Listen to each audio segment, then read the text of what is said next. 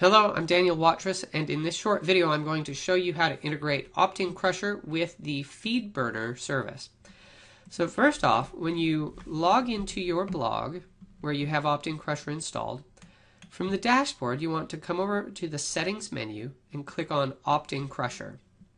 And if you scroll down, you'll find a section that's titled Opt-in Form Details.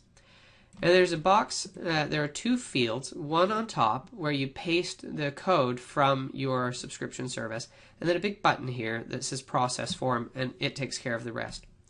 So once you log into your Feedburner account, you want to come to your, well, first of all, click on the Publicize tab for your specific feed, and then you want to enable email subscriptions. And under subscription management, you'll find the form details. So click in this form area here. You select all of that, and this is the bit that you're going to paste. So copy all of that, all of this information here. And again, you don't have to understand what any of this means. And then come back to your optincrusher page and just paste exactly what you copied in here. When you click Process Form, it takes care of the rest, and now all you have to do is click Update Settings.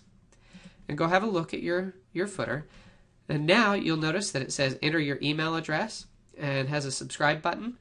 You're on the road now. Anybody who types in their email address and clicks subscribe will be subscribed to your Feedburner feed and receive emails every time you update your blog. So hopefully that was helpful. Have a good day.